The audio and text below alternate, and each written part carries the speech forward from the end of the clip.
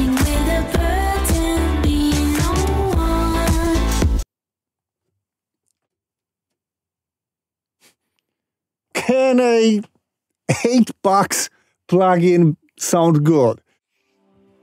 Hello everybody, welcome back to my humble YouTube channel and my humble studio, Warsaw, Poland. I'm Paul, good to see you again. Guys, Saverio from HoRNet Plugins contacted me and asked me, would you review Magnus MK3? This is our new limiter. As I have no experience actually with HoRNet plugins, of course I know the company, I said yes, because this is suspiciously cheap. And this is the point of today's review. Can anything that cheap can be actually any good? So yes, Saverio gave me an NFR license. I promised him a review, but this is not a sponsored review. That's an honest review, guys. So actually, yep, I'm dying to hear it and compare it against my favorite Limitless. Let's go. Of course, if you think this channel is a cool place, if you like my vids and my studio, you can subscribe right here. You can support me somewhere here. You can like this vid and comment on it so that we ignite one more discussion. Thanks.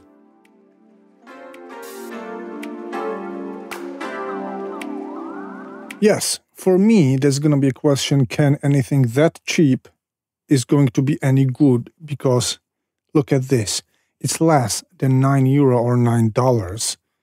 And this is discounted from 25. Which is ridiculously cheap. And I'm wondering what's behind HoRNet that they can make things that cheap. I mean, there are cheap plugin companies like Tone Boosters. I absolutely love them. This is one-man army. I suppose that also Saverio is just one-man army with maybe some collaborators.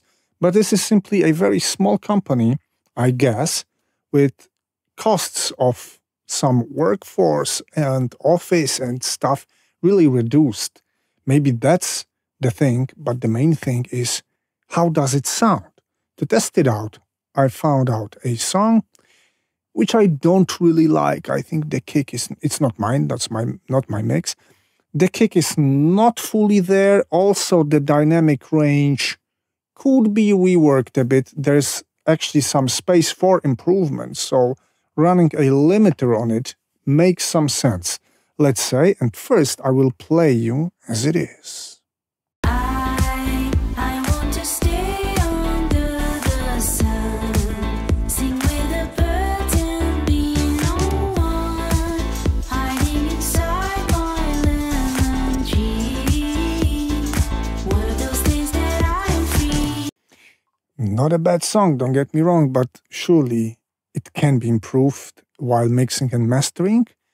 Let's engage HoRNet. Looks like this. This is a clipper and a limiter in one, which I already like because this is what I do all the time. I run my clipper, hard clipper, which is StandardCLIP by Saverio, and then I run limiter, which is usually Limitless. Clipper plus limiter. Cool. The one thing that already gets me or doesn't get me is the interface, GUI. Very simple, very cost efficient for sure, very cheap I would say, so this is probably one of the factors impacting the price of the plugin, but still the sound. Let's test the clipper first. I want to stay under the sun, sing with the birds and be no one, hiding inside my lemon tree. What are those things that I am free? I want to stay under. I notice that I cannot press enter when I do the value. I have to click somewhere else on the screen so that the value changes. Would be cool. Hey Saverio, when I said 8 dB of gain, enter and it's there. That would be cool. Think about it. Can I change it with mouse wheel? No. Also, that would be cool. I want to stay under the sun, sing with the birds and be no one, hiding inside my lemon tree. What are those things that I am free? I want to stay under the sun,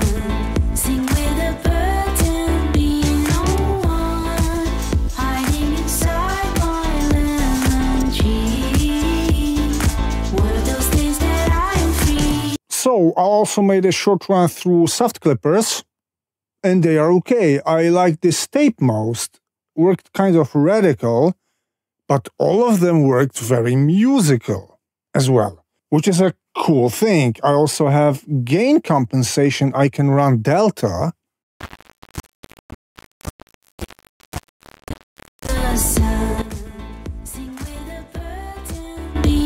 Auto gain compensation is always more than welcome. Limiter. Let's put the limiter on. Let's make it crazy oversampled as well.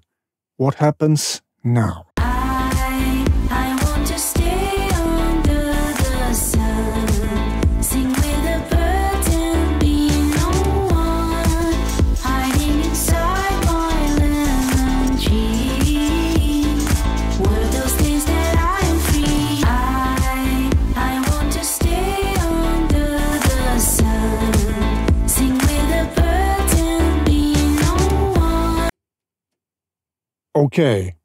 I may not be happy with the interface or the way I click things here a bit. Maybe it can be improved. It's really probably easy to improve, but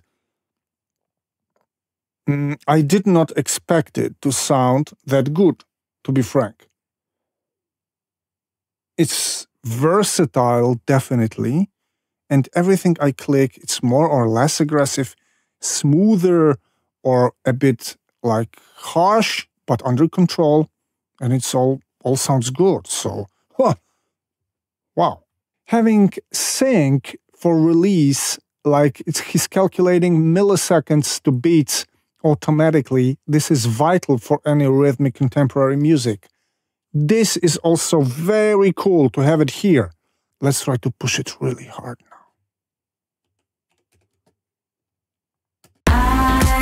I want to stay under the sun, sing with the birds and be no one, hiding inside my lemon tree. Were those days that I am free? I want to stay under the sun, sing with the birds and be no one, hiding inside my lemon tree.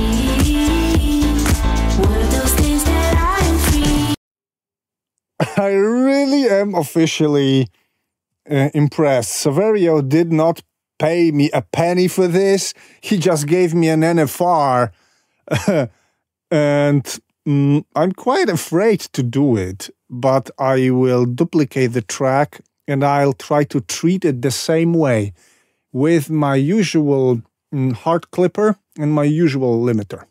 Give me a second. Okay, guys, I think I made it. I tried to tweak them so they are maximum comparable. What I did on StandardCLIP is that I set the threshold and output corresponding to the HoRNet and then Limitless. Threshold is -10. It's actually 11 gain on the plugin here, but this seems to give me the same reduction results with smooth algorithm on Limitless, because Limitless can change the tonal character of the track using different styles. I'm fine with it because it does it very well. It changes the color, but I like it. Now I'm ready to compare HoRNet Mark III and StandardCLIP plus Limitless on the closest settings I could find. I want to stay under the sun, sing with the birds and be no one, hiding inside my lemon tree. Were those days that I am free? I want to stay under the sun, sing with the birds. I like Magnus more. It's full-bodied, actually. It sounds better than my Limitless. And I'm pretty much in shock. I will try to change the algorithm for Limitless.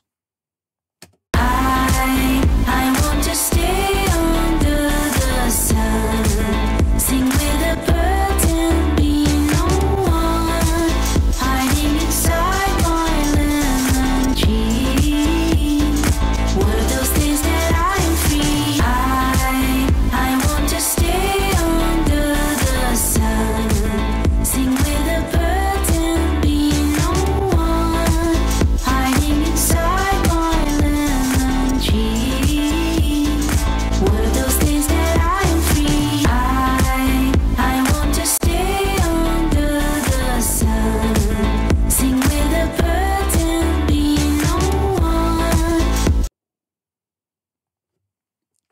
can a $8 plugin sound good?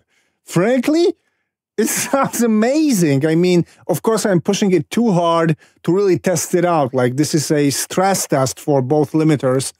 And I know that Limitless is really very good. It's not like Limitless is bad. This analog sounds best for me because probably it saturates the signal as well. There's some soft saturation going on probably, as this is called analog.